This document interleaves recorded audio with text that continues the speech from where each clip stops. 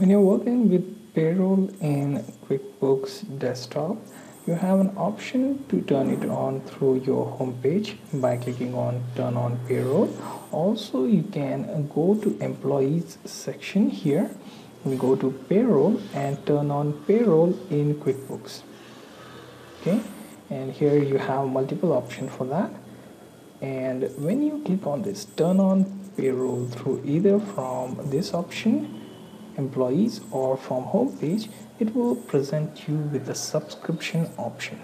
For that, you have to connect to internet, and it charges you $199 per year. Depending on your company size, it may or may not be suitable for you. Okay, so I'm gonna exit out of my current company, and I'm gonna close this, and I'm gonna open list of available default, or you can say sample companies. So let's just go through that. Okay, so open a sample file. Here you see sample service-based company, and it will open list of available employees and the product and service activities within that company file. And from there, we are going to see how the setup for payroll has been managed. Okay, it will update the company file if it is never opened before. And now when you open that sample, you will find that it has Payroll Center already turned on. So we get to see how the process works. You can go through employees again, then click on payroll setup so that it can set up that payroll with a specific set of options. Okay, so it will go through that process again.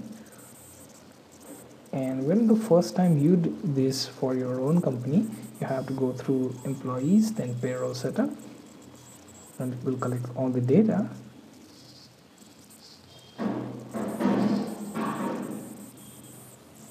Okay, so here it shows you payroll setup.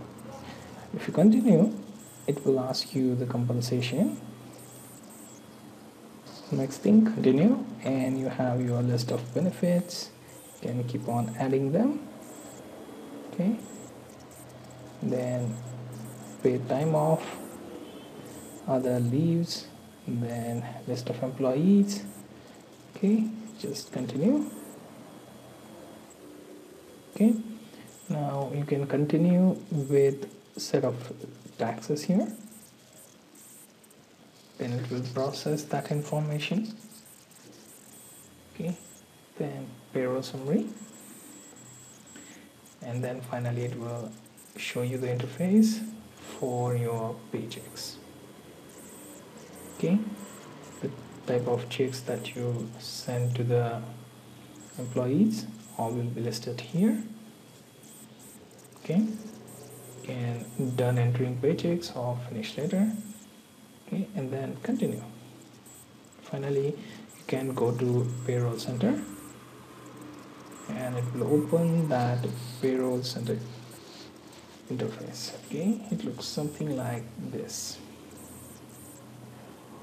Okay, you can set the date 15, or let's say 3rd of every month or 1st of every month, depending on how you want to set the paycheck. Okay, now you can also keep the paychecks count, how much to pay, total pay per month.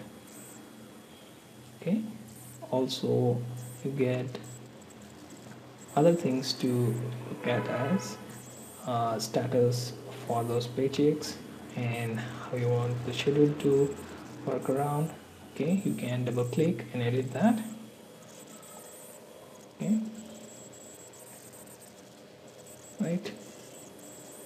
Okay, you get to adjust the date, your banking account.